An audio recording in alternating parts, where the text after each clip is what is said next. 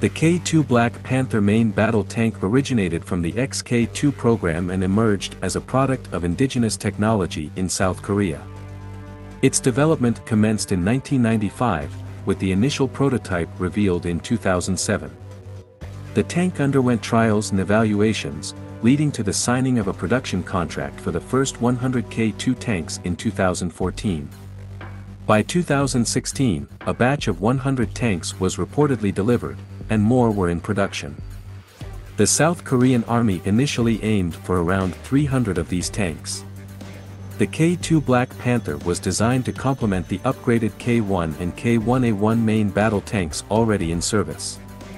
In 2023, South Korea ordered an additional 200-plus tanks, while Poland became the first export customer, acquiring 980 K2 tanks in 2022. The initial K2 tanks arrived in Poland in the same year.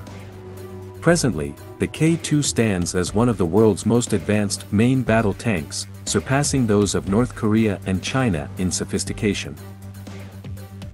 Moreover, it holds the distinction of being the most expensive main battle tank to date, outdoing the Japanese Type 90 MBT. The K2 employs a combination of modular composite armor and explosive reactive armor (ERA) blocks. Its front armor is reputed to withstand direct hits from 120mm tank rounds fired from L-55 guns. The tank boasts an active protection system, countermeasure system, and NBC protection. In terms of protection, the K2 bears similarities to the M1A2 Abrams MBT, despite being notably lighter. It's asserted that the K2 surpasses the M1A2 Abrams in terms of superiority. Armed with a CN08 120mm/L55 smoothbore gun, the K2 features an automatic loader akin to the French Leclerc main battle tanks.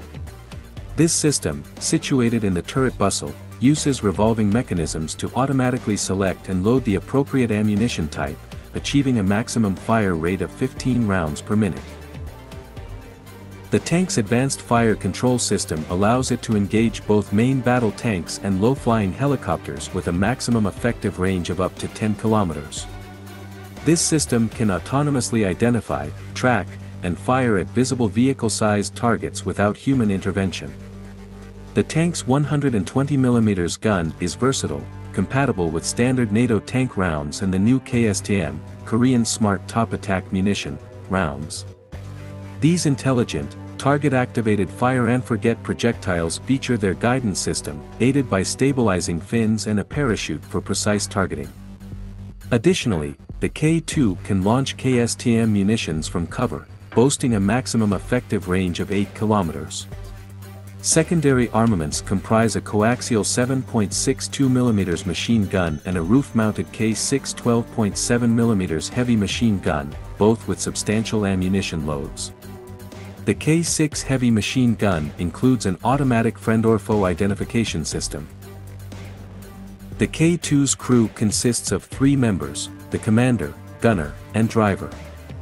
Additional features encompass a digital battlefield management system, navigation system, and a reporting mechanism that enhances situational awareness for friendly forces.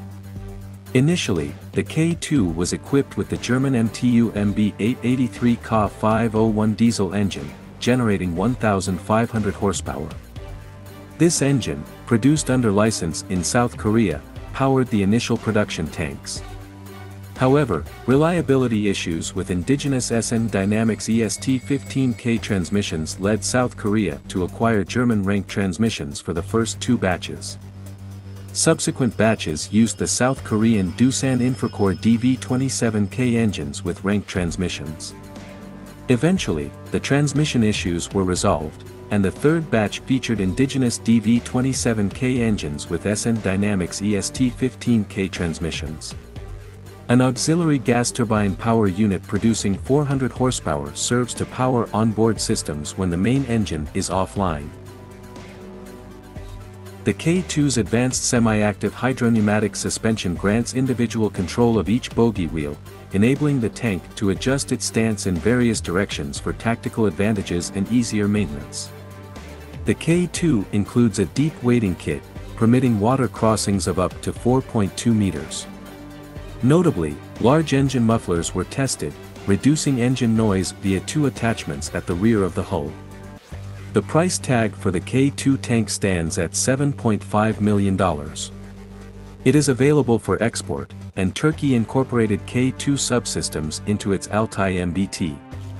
Variants of the K2 include the K600 armored engineer vehicle designed to clear minefields, the K2PL intended for the Polish military, with Poland ordering 980 tanks, the K2NO proposed for Norway, and the K2ME Middle East export version with augmented armor and a trophy active protection system.